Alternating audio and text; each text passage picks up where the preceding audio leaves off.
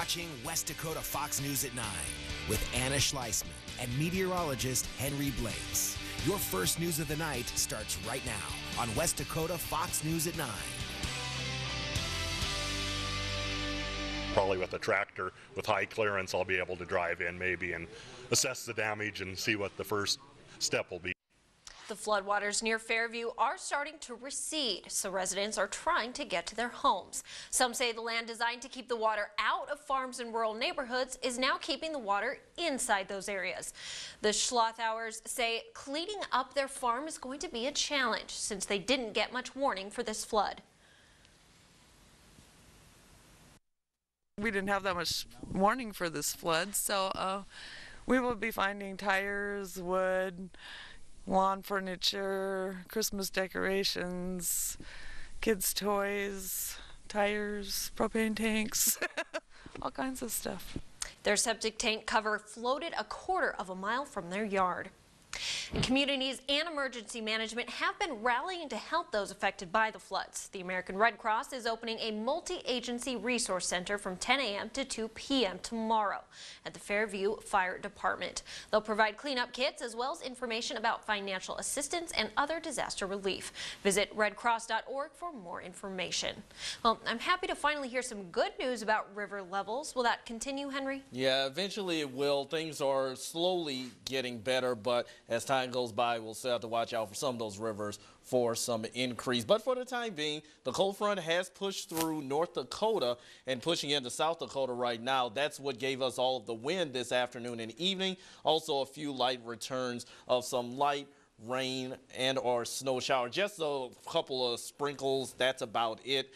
Saw a couple, just literally a couple of raindrops in North Bismarck earlier this evening. Otherwise, that's about all the precip we had. Wind remains out of the north between 10 and 20 miles per hour with gusts near 30 and closer to 40 across the Red River Valley. Our temperatures do remain at or above freezing, mostly in the low to mid 30s, but it is going to be a bit on the chilly side tonight. Clouds continue, and we will be falling down into the teens and the low 20s with decreasing wind.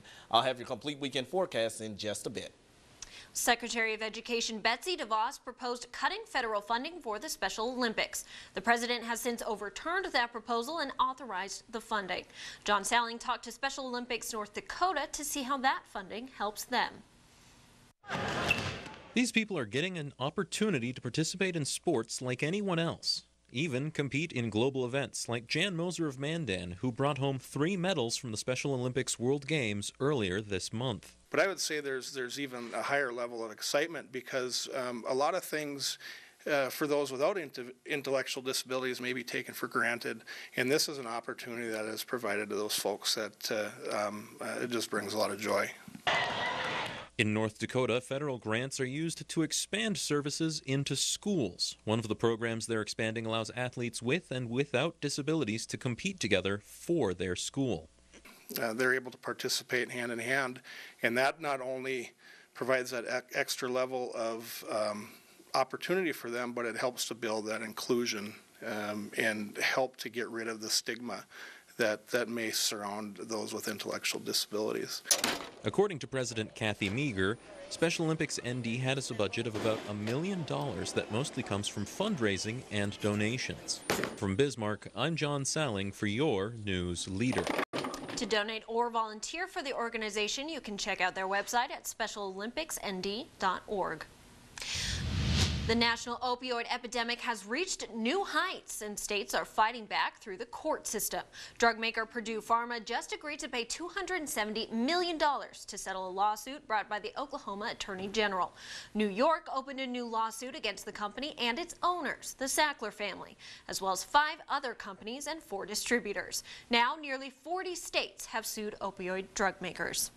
And North Dakota is one of those states. Attorney General Wayne Stenjum says they're continuing their suit against Purdue Pharma. The company considered bankruptcy after more than 1,000 suits were filed against them. Purdue has made $35 billion from the drug OxyContin, which many suits allege started the opioid epidemic. I think they're responsible for is causing a crisis that has resulted in addiction of our citizens, overdose fatalities, and I think they are responsible to come in and give us the resources that we need to treat these addictions. Stenjum says Purdue is fighting them in discovery, but he's pressing on and intends to do everything he can to hold them accountable. Well, there may be a new pill on the market. The hormonal birth control pill is made just for men, and it passed its initial safety tests. Future tests will determine its effectiveness before it is actually released. And scientists at the Georgia Institute of Technology are also trying to develop birth control jewelry for women, saying they could be used like the patch. No human trials have been conducted yet. Well, a bill to take parental rights away from someone who was convicted of or has pleaded guilty to sexual assault and it resulted in the birth of a child has made it to the House. But a proposed amendment wouldn't allow the barring of rights if the convicted rapist is married to the victim, which even sponsors of the bill were at odds about. You'd be dealing with an intact family at that point. So I think what the committee was thinking was that the courts should not disrupt a family where two people, for whatever reason, have decided to remain married. It gives the impression that rape within a marriage isn't rape.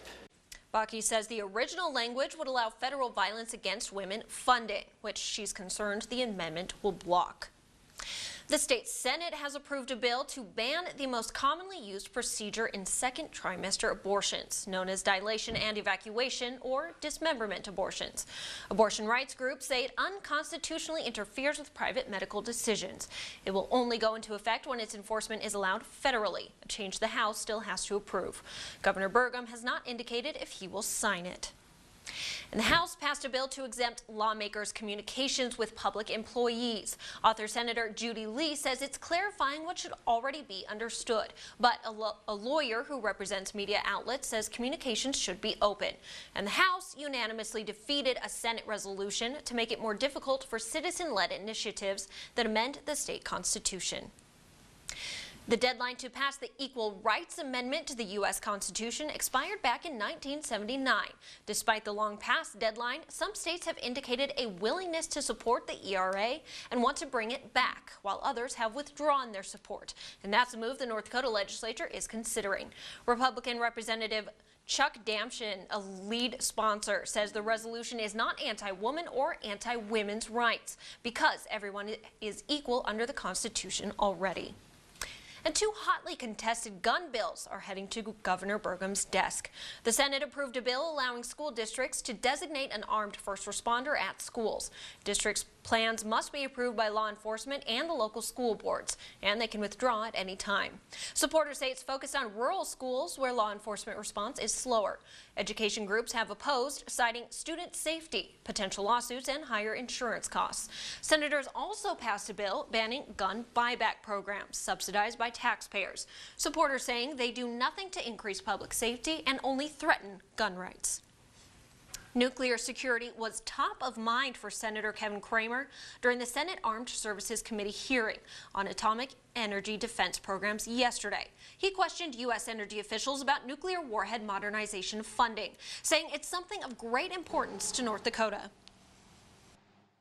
That mine really are depending on getting the new warheads on schedule so that we can continue to provide the strategic deterrence that our country and our allies need and depend on. Undersecretary Gordon Haggerty said things are on cost, on schedule, and aligned with the Department of Defense. But Energy Secretary Rick Perry made it clear that efforts to denuclearize North Korea could affect current funding.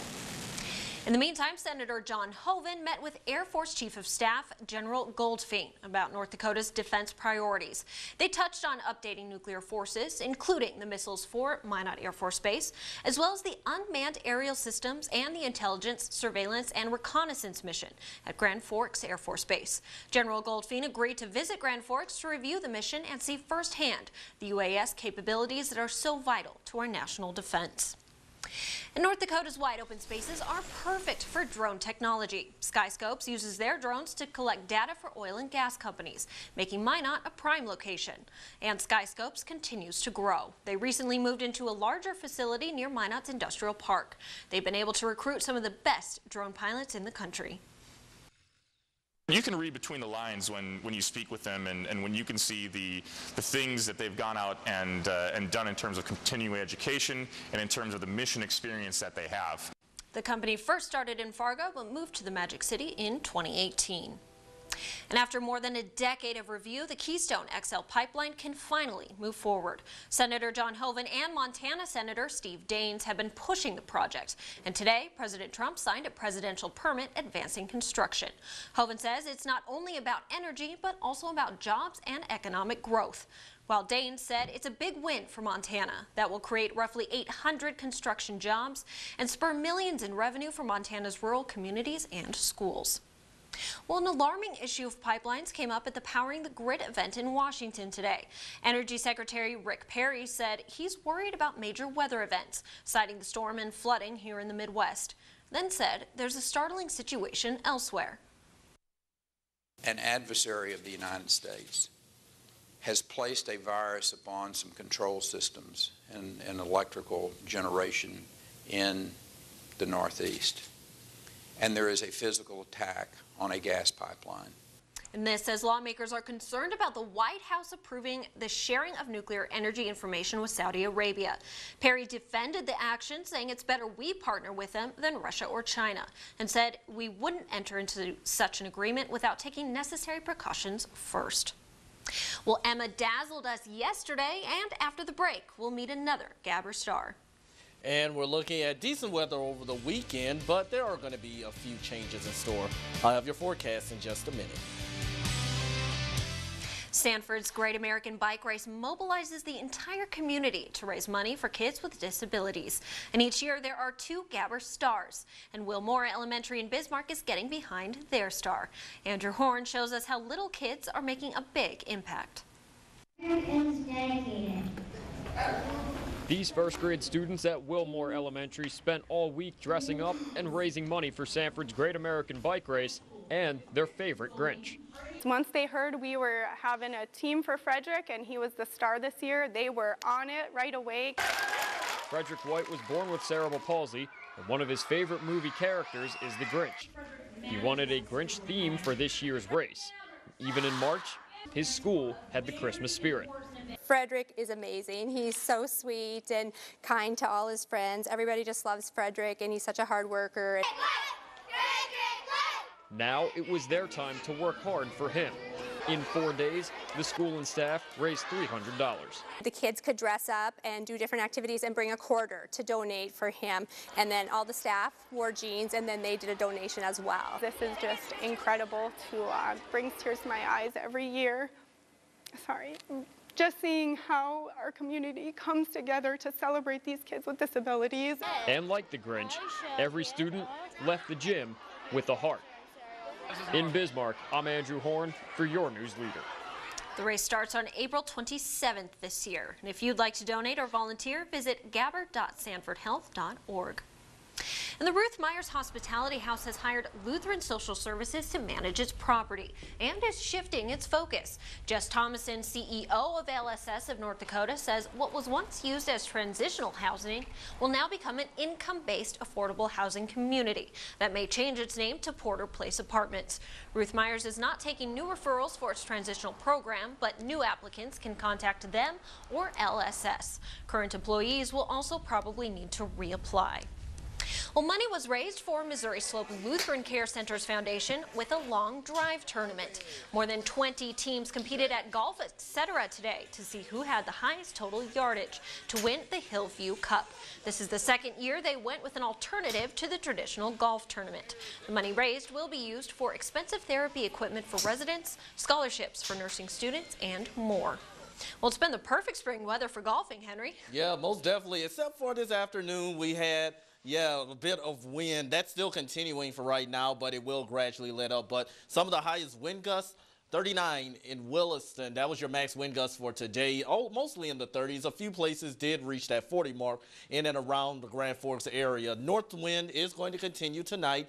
It's going to remain a bit breezy, especially until midnight. But after midnight, notice how things slowly let up. So instead of 15 to 20 mile per hour wind by 3 a.m. Central Time, we're talking about more like 10 to 15. And then as we get into the sun, when we get close to sunrise, our wind will be letting up. Still a bit of a breeze across the eastern region, but I'm not expecting too much wind for tomorrow. The cold front is already pushed through. It moves out of here, and high pressure takes control of our weather for the weekend.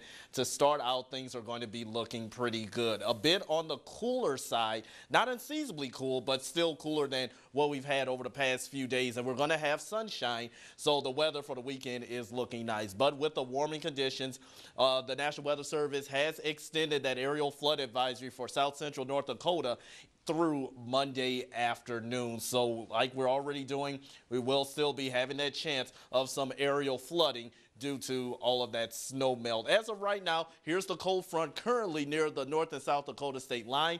Zooming in a little closer, we've got the clouds and a few returns of some light rain or snow showers. There were only like a few from what I experienced earlier in North Bismarck. I just saw 3 drops, and that was about it. So that's about all we're going to get as far as precipitation is concerned, and that will gradually decrease later tonight. But for now, our temperatures are mostly in the 30s. We're still above freezing, but our temperatures will quickly fall later tonight. Here's your north wind continuing between 10 to 20 miles per hour with a few gusts near 30. But for tomorrow, we will be looking at lighter wind. In fact, mostly out of the west, anywhere between 5 to 15 miles per hour. By the lunchtime hour, we should be just a few degrees above freezing, but as we continue to the afternoon, that's where we'll be topping out in the 40s, lower 40s for the central region, mid to upper 40s across the far west and the James River Valley, looking at mostly 30. So for tonight, the clouds continue, the wind, however, letting up, averaging around 5 to 15 miles per hour. Morning lows, however, are going to be in the upper teens and lower 20s. 40s for tomorrow with that west wind, 5 to 15. Lots of sunshine for your weekend, and then a bit warmer for Sunday. So the weekend's looking great. Sunday mild, we're back into the 50s, and we're looking at some nice conditions even into the next work week. Limited rain chances, but there will be a chance of some rain and or snow showers Wednesday and Thursday, only 30 to 40%, but no major precipitation is in the forecast. And in a way, that is good news because we don't want too much precip, especially with all of the melting and flooding going on. Thanks, Henry. Well, we may have gotten a preview of the 2020 campaign, and it looks like it's going to be fierce. Details next. Sanford's Great American Bike Race mobilizes the entire community to raise money for kids with disabilities. And each year there are 2 Gabber stars, and Wilmore Elementary in Bismarck is getting behind their star. Andrew Horn shows us how little kids are making a big impact. These first grade students at Wilmore Elementary spent all week dressing up and raising money for Sanford's Great American Bike Race and their favorite Grinch. Once they heard we were having a team for Frederick and he was the star this year, they were on it right away. Frederick White was born with cerebral palsy, and one of his favorite movie characters is the Grinch. He wanted a Grinch theme for this year's race. Even in March, his school had the Christmas spirit. Frederick is amazing. He's so sweet and kind to all his friends. Everybody just loves Frederick, and he's such a hard worker. Now it was their time to work hard for him. In 4 days, the school and staff raised $300. The kids could dress up and do different activities and bring a quarter to donate for him. And then all the staff wore jeans, and then they did a donation as well. This is just incredible to brings tears to my eyes every year. Sorry. Just seeing how our community comes together to celebrate these kids with disabilities. And like the Grinch, every student left the gym with a heart. In Bismarck, I'm Andrew Horn for your news leader. The race starts on April 27th this year. And if you'd like to donate or volunteer, visit gabber.sanfordhealth.org. And the Ruth Myers Hospitality House has hired Lutheran Social Services to manage its property and is shifting its focus. Jess Thomason, CEO of LSS of North Dakota, says what was once used as transitional housing will now become an income-based affordable housing community that may change its name to Porter Place Apartments. Ruth Myers is not taking new referrals for its transitional program, but new applicants can contact them or LSS. Current employees will also probably need to reapply. Well, money was raised for Missouri Slope Lutheran Care Center's foundation with a long drive tournament. More than 20 teams competed at Golf Etc. today to see who had the highest total yardage to win the Hillview Cup. This is the second year they went with an alternative to the traditional golf tournament. The money raised will be used for expensive therapy equipment for residents, scholarships for nursing students, and more. Well, it's been the perfect spring weather for golfing, Henry. Yeah, most definitely, except for this afternoon we had a bit of wind. That's still continuing for right now, but it will gradually let up. But some of the highest wind gusts, 39 in Williston. That was your max wind gust for today. Oh, mostly in the 30s. A few places did reach that 40 mark in and around the Grand Forks area. North wind is going to continue tonight. It's going to remain a bit breezy, especially until midnight. But after midnight, notice how things slowly let up. So instead of 15 to 20 mile per hour wind by 3 a.m. Central Time, we're talking about more like 10 to 15. And then as we get into the sun, when it get close to sunrise, our wind will be letting up. Still a bit of a breeze across the eastern region, but I'm not expecting too much wind for tomorrow. The cold front is already pushed through. It moves out of here, and high pressure takes control of our weather for the weekend. To start out, things are going to be looking pretty good. A bit on the cooler side, not unseasonably cool, but still cooler than what we've had over the past few days, and we're going to have sunshine, so the weather for the weekend is looking nice. But with the warming conditions, the National Weather Service has extended that aerial flood advisory for south central North Dakota through Monday afternoon. So like we're already doing, we will still be having that chance of some aerial flooding due to all of that snow melt. As of right now, here's the cold front currently near the North and South Dakota state line. Zooming in a little closer, we've got the clouds and a few returns of some light rain or snow showers. There were only like a few from what I experienced earlier in North Bismarck. I just saw 3 drops, and that was about it. So that's about all we're going to get as far as precipitation is concerned, and that will gradually decrease later tonight. But for now, our temperatures are mostly in the 30s. We're still above freezing, but our temperatures will quickly fall later tonight. Here's your north wind continuing between 10 to 20 miles per hour with a few gusts near 30. But for tomorrow, we will be looking at lighter wind. In fact, mostly out of the west, anywhere between 5 to 15 miles per hour. By the lunchtime hour, we should be just a few degrees above freezing, but as we continue to the afternoon, that's where we'll be topping out in the 40s, lower 40s for the central region, mid to upper 40s across the far west and the James River Valley, looking at mostly 30. So for tonight, the clouds continue, the wind, however, letting up, averaging around 5 to 15 miles per hour. Morning lows, however, are going to be in the upper teens and lower 20s. 40s for tomorrow with that west wind, 5 to 15. Lots of sunshine for your weekend, and then a bit warmer for Sunday. So the weekend's looking great. Sunday mild, we're back into the 50s, and we're looking at some nice conditions even into the next work week. Limited rain chances, but there will be a chance of some rain and or snow showers Wednesday and Thursday, only 30 to 40%, but no major precipitation is in the forecast. And in a way, that is good news because we don't want too much precip, especially with all of the melting and flooding going on. Thanks, Henry. Well, you may have gotten a preview of the 2020 campaign, and it looks like it's going to be fierce. Details next. President Trump is using the results of the Mueller probe to bash Democrats. At a massive rally last night in Michigan, he went after some of his fiercest critics by name. Doug Luzader reports it may be a preview of what's to come on the campaign trail. Basking in the applause and raising his fists, President Trump was hitting campaign stride last night in Michigan and wielding the just completed Mueller report as a weapon. The collusion delusion is over. And with a massive crowd, more than 10,000 people, the president used, let's say, colorful language to describe Democrats who are pushing to continue the investigation. The Democrats have to now decide whether they will continue defrauding the public with ridiculous In particular, the president had his eyes on Democrats like House Intelligence Committee Chairman Adam Schiff, who sparred with his Republican colleagues who want him to step down as chairman because of his repeated claims that there was evidence of Trump campaign collusion with Russia, something the Robert Mueller investigation reportedly didn't find. And Schiff stands by his claims. I think it's immoral. I think it's unethical. I think it's unpatriotic. And yes, I think it's corrupt. We have no faith in your ability to discharge your duties in a manner consistent with your constitutional responsibility and urge your immediate resignation as chairman of the committee. But Schiff has the support of House Speaker Nancy Pelosi, who chided Republicans over the issue of releasing the full Mueller report and not just a summary. I think they're just scaredy cats. They just don't know what to do, so they have to make an attack. Attorney General Barr is set to release a redacted copy of the nearly 400-page Mueller report in April and is open to testifying in May. Well, law enforcement is vital to communities across the nation, and there seems to be a shortage in Indian country. During a Senate hearing this week, Senator John Hoeven pushed for additional federal law enforcement, particularly for a new Bureau of Indian Affairs training center in North Dakota.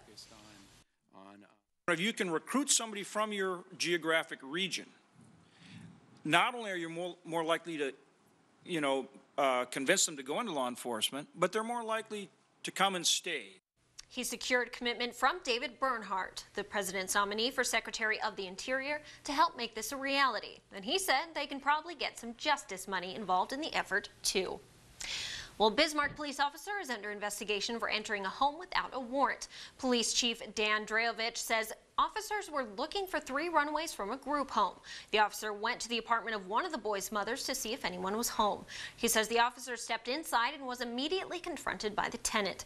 Consequences could range from verbal counseling to reprimand. 2 of the runaways have been found.